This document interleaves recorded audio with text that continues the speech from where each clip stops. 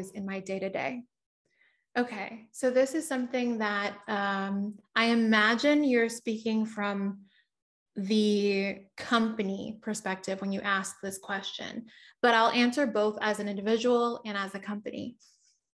Many individuals will consider putting together some sort of routine practice, right? As leaders with certain values.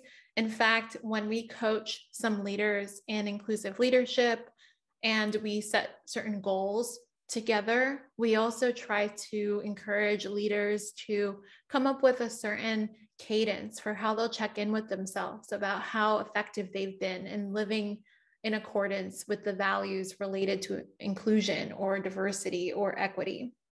So you might want to put together some sort of checklist for yourself. It doesn't have to be complicated. Maybe like 2 questions at night as you're winding down. Did I act in accordance with the values that I've set forth for myself? What could I have done better? Something like that is really helpful. So that's on the individual side, and it's something that we often will talk to leaders about as we're coaching them. On the more company side of things, you'll want to really think about how you're engaging with your employees in terms of those artifacts, those very visible experiences, those traditions, that language.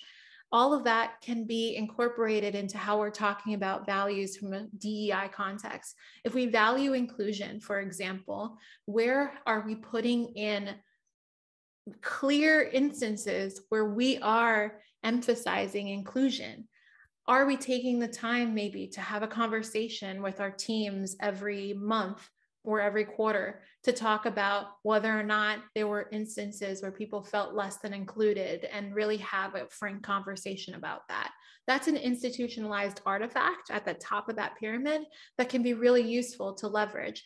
Doesn't necessarily need to happen daily, but as long as you're getting some of those visible reps in, whether that be through an image or through a saying or through an experience, that can be really useful in demonstrating that there's a clear desire to do something related to DEI and a clear desire to value DEI. Some of that then trickles down into the assumptions and the messaging. But you'll also want to make sure that on a day-to-day basis, you as a leader, as a culture maker within your organization, are demonstrating those messages in that silent, unspoken way that you are moving forward in an attempt to show truly that you value diversity, equity, and inclusion through your actions and not just in what you say verbally, right?